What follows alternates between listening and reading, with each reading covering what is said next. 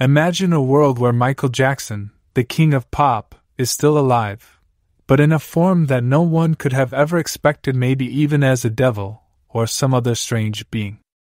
Recently, a group of Catholics in America claimed they saw someone who looked a lot like Michael Jackson in a church in Florida. But this sighting isn't just a simple surprise, it comes with a serious warning. This mysterious person might not just be a strange look-alike. Humans believe he could bring a new and terrible disease that might spread across the country. The thought of such a frightening presence has made many humans afraid, wondering if this figure is truly Michael Jackson or something much more dangerous, hiding behind a face they recognize. To make sure lots of people get to see this video and understand its message, we're asking you to please share it with others and think about subscribing to our channel. We hope this message touches your heart and starts some important conversations about spirituality and how it can change lives. If you agree with what we're saying, you can show your support by typing Amen.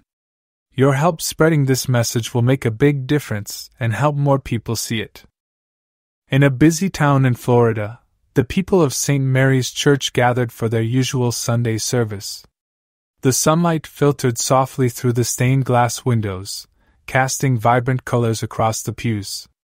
It was a typical morning, with the congregation singing hymns and offering prayers, but something unusual was about to unfold. As the service went on, a murmur started to spread among the people. A man had entered the church, sitting near the back. At first, no one paid him much attention, but as the minutes passed, more and more eyes were drawn to him. He was dressed in a black fedora, a sequin jacket, and dark sunglasses. His features were strikingly familiar. Whispers circulated through the congregation. Could it be? No, it can't be.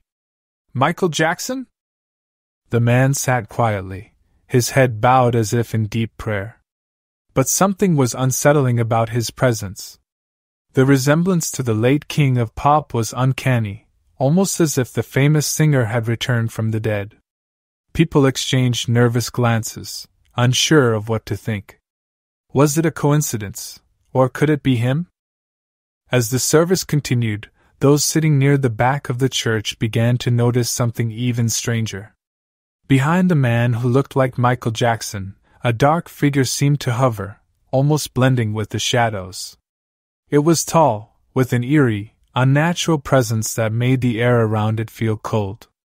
Those who saw it described it as a devilish figure, with glowing red eyes and a sinister grin.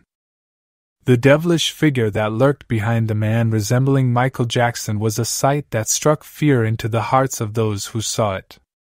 Tall and shadowy, its form seemed to absorb the light around it, casting an unnatural darkness that contrasted sharply with the sunlit interior of the church. The creature's body was vaguely humanoid, but twisted and elongated, with limbs that appeared too long and thin, as if stretched beyond their natural limits. Its skin, if it could be called that, was a deep, obsidian black, with a texture that looked like cracked, burnt earth. Veins of glowing red pulsed beneath the surface, giving it an otherworldly, molten appearance. The figure moved with an unnatural fluidity, gliding rather than walking, its feet never quite touching the ground. The most terrifying feature of this devil, however, was its face, or what passed for one. It had no distinct facial features, no eyes, nose, or mouth as humans would recognize. Instead, its head was a shifting mass of shadows, occasionally revealing flashes of a sinister grin, and rows of sharp, gleaming teeth that seemed to appear and disappear at will. Two glowing red orbs, like burning embers, floated where its eyes should have been, radiating malevolent energy that pierced the soul of anyone who dared to meet its gaze.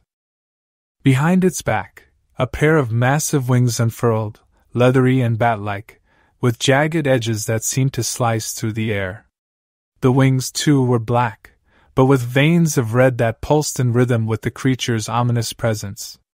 Every so often, the wings would twitch or flutter, emitting a low, unsettling hum that resonated through the walls of the church. Fear rippled through the congregation. Some tried to convince themselves it was a trick of the light, a figment of their imagination, but the unease in the church was palpable.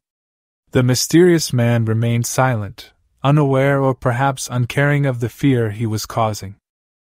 When the service ended, the man stood up and slowly walked out of the church, the dark figure seemingly following close behind.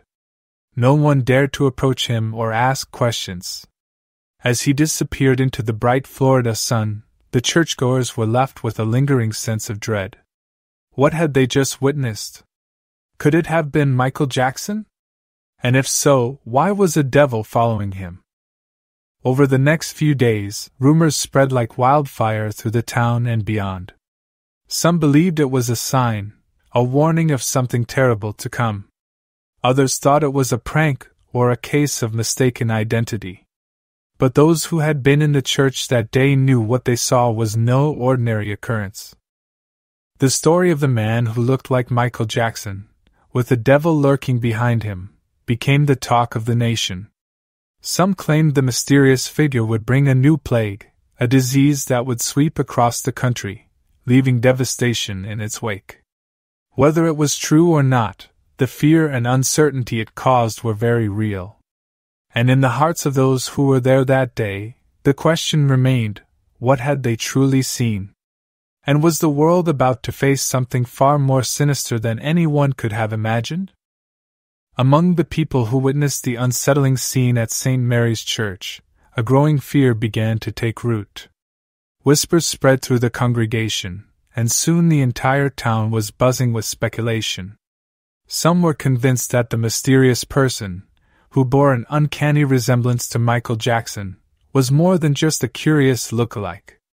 They believed he was a sign from hell itself, a harbinger of doom sent to warn humanity of impending catastrophe. The sight of the devilish figure trailing behind the man only fueled these fears. To those who saw it, there was no mistaking the malevolent energy that radiated from the creature. It wasn't just an ordinary shadow or trick of the light. It was a manifestation of something far darker.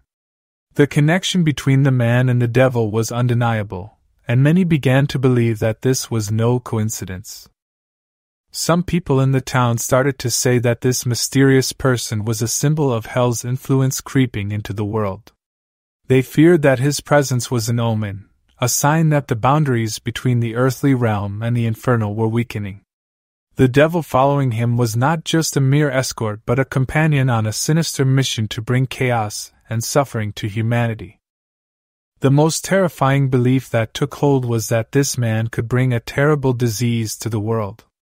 The idea spread quickly, with stories circulating about how hell's agents could unleash plagues and pandemics upon the earth as a way to punish or test humanity. The thought that this mysterious person might be carrying such a curse, ready to unleash it upon an unsuspecting world, sent waves of panic through the town and beyond. In hushed conversations, people spoke of the plagues from ancient times, the stories of how diseases had once ravaged entire civilizations, and how now, in modern times, something similar could happen again, but on a scale never before seen.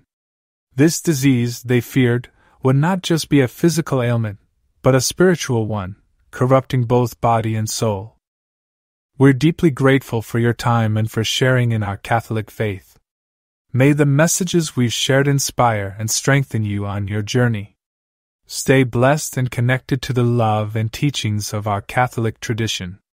God bless you.